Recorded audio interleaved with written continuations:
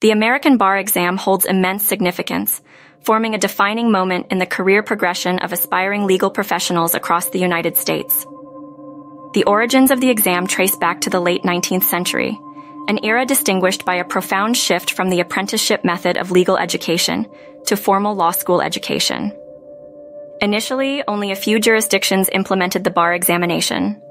However, recognizing its efficacy in legal competency measurement, all states eventually adopted its utilization by the mid-20th century. The bar exam primarily functions as a professional licensing examination that discerns the ability of a prospective lawyer to practice law in a specific jurisdiction. It covers a broad array of legal topics, both substantive and procedural, and measures candidates' critical thinking, legal analysis, and problem-solving skills.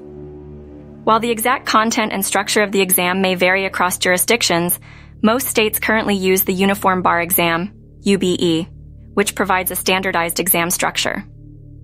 The UBE consists of 3 parts: the Multi-State Bar Examination, MBE, the Multi-State Essay Examination, MEE, and the Multi-State Performance Test, MPT.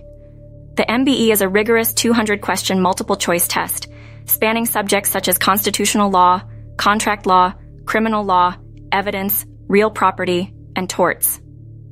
The MEE assesses the applicant's ability to effectively communicate in writing by assigning 6 30-minute essay questions. The MPT tasks candidates with 2 simulated legal assignments, testing an applicant's ability to use fundamental lawyering skills under realistic conditions. Undeniably, the bar exam's significance is multifaceted.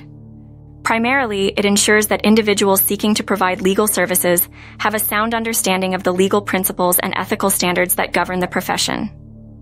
Consequently, this acts as a protective measure for the public, safeguarding them from incompetent lawyers. Furthermore, by leveraging uniformity across jurisdictions through the UBE, the exam supports legal practitioners seeking license portability, a key aspect in the era of an increasingly globalized legal practice. Nevertheless, the bar exam is not without its disadvantages.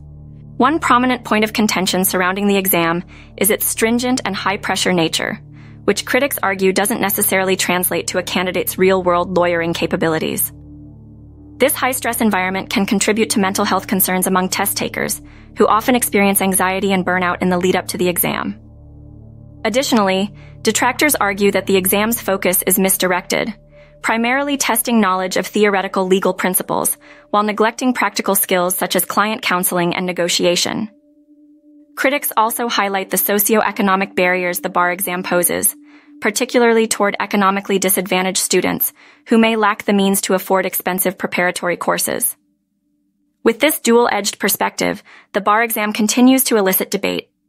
Despite its potential drawbacks, the exam remains proven in ensuring a particular standard of competence among practicing lawyers.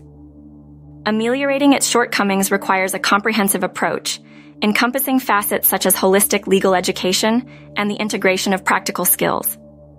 Further, assistance should be provided to ensure that economically disadvantaged students do not miss the opportunities that this exam could present. In conclusion, the American bar exam stands as a critical juncture in a prospective lawyer's journey.